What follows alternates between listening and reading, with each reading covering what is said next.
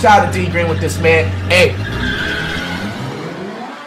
I know exactly why you're here. You're bricking all your shots in 2K25. No problem. You probably just need a little boost. Time to turn off your shot meter. Now, this is a little different than 2K24, so pay attention. You're gonna press start.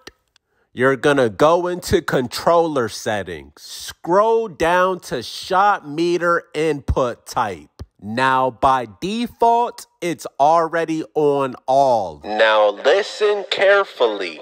If you're on PlayStation and you want to shoot with no meter using the square button, go to Pro Stick only. If you're on Xbox and you want to shoot using X with no meter, go to Pro Stick only.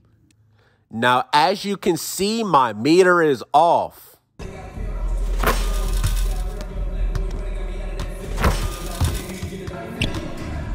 Now, that's for everybody that shoots with the button. If you shoot with your right stick with no meter, what you want to do is go to shot button only. So you can do all your step backs and go to shots with the right stick. With no meter,